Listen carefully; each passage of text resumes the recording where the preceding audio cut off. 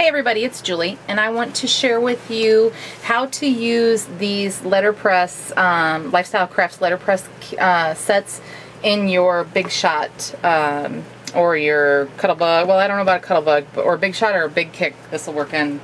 Now, my sandwich is made up of things that I had around my studio. So you're just going to have to kind of, I guess you'll kind of just have to try it out and see what works best for you.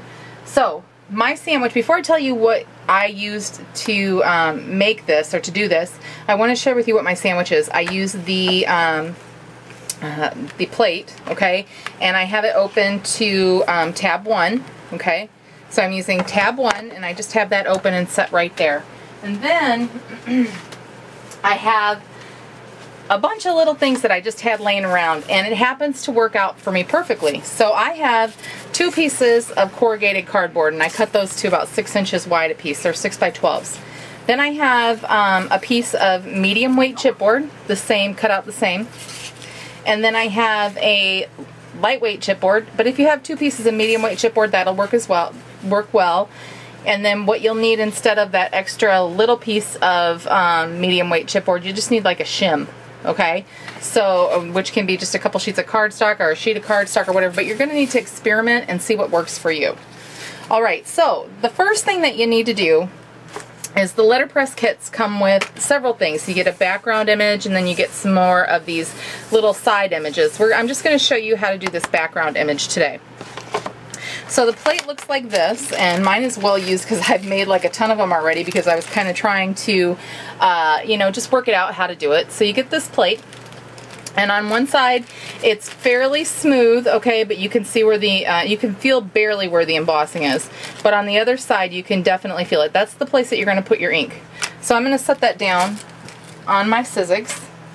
And I'm going to figure out what ink I want to use. I've decided that I wanted to use my Stampin' Up! Ink in Eggplant Envy. And this is just a water-based dye ink. And this one's kind of old. I've had this for a long time, I think. And you need a brayer. Okay, you have to have a brayer for this. Otherwise, you're just going to stamp down with your pad onto your plate. So you can do it this way, too, if you don't have a brayer. But I think a brayer works easier, and you get a more even color. So what I'm going to do is I'm just going to ink up my brayer. Okay, and to do that, I'm just going to keep rolling across until I feel like I've got a good amount of ink on there. And you'll have to do that a couple times. Sorry if the camera's moving. You'll have to do that a couple times to ink up the pad properly. Now, you can buy the inks that go along with these letterpress kits, okay? They do sell them.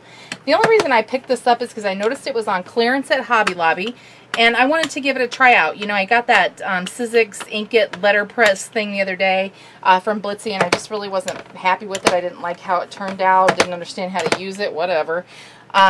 So I decided to try this because I wanted to try it with the full-size plate, and I do like how it looks. So now I'm just going to ink this up really good. Okay. Sometimes your first pass at it doesn't come out very good, and you have to do another one just because you might have missed some spots where you're inking it up. I'm going to use just a 4 1/4 by 5 1/2 piece of cardstock, okay, and I'm just going to just set it right down here on my plate, okay. Sorry if you can hear that in the background, but it's starting to storm here. And then you're going to use one of your plates, okay. This is just one of them. And I'm just going to set that down right on top. And then I'm going to use all of my shims here. And I guess that's basically what they all are, is basically all shims. And I'm just going to push it through. And then I'm going to just roll it through. It's not really that tight. It just gives just the right amount of pressure to, you know, get all that ink off of the plate. Okay, so then I'm just going to pick these up. All right. And pull my plate out, or my pad out here, and then I'm going to lift this up, and sometimes the paper comes up and sometimes it doesn't. If it comes up, just try and catch it before it goes back down. Okay. And I'm just trying to lift it up here, and it's not really stuck down, but I'm being very careful because I don't want to take the chance of it smudging. Okay, and that's what you come up with. Now tell me that that is not beautiful. I absolutely love this. I think it comes out so pretty, and I really think that this would be a great background for a card or a wedding invitation, anything like that. And it's super easy to use. The only thing that's confusing about it is trying to figure out what your sandwich should be, and that's the hardest part. It really is.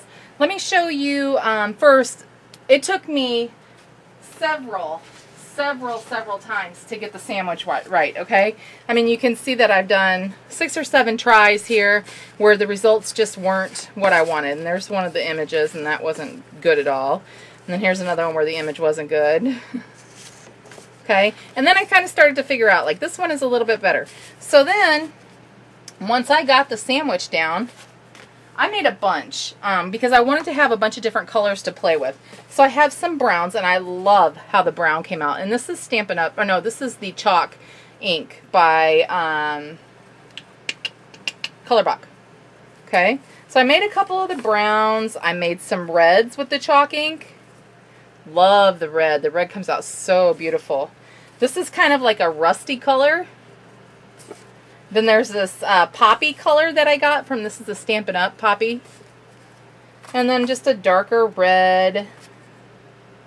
And then this, I love this color. This was actually supposed to be like a bluish color, but it actually came out on the press like almost like a gray. Super pretty. And then here's one of that purple again. I just love how it came out. And then a bigger one of the brown. Gorgeous. You can do so much with these, and you could die cut these, make them into whatever you wanted, but I just love how they came out. And I know that a couple people had asked me you know, to show how you did this, so I wanted to do a video as soon as I could with instructions on how to use the Lifestyle Crafts letterpress printing plates inside your Sizzix Big Shot. All right, everybody, have a wonderful day. You guys have, I hope you had a great holiday, and we'll talk to you soon. Bye-bye.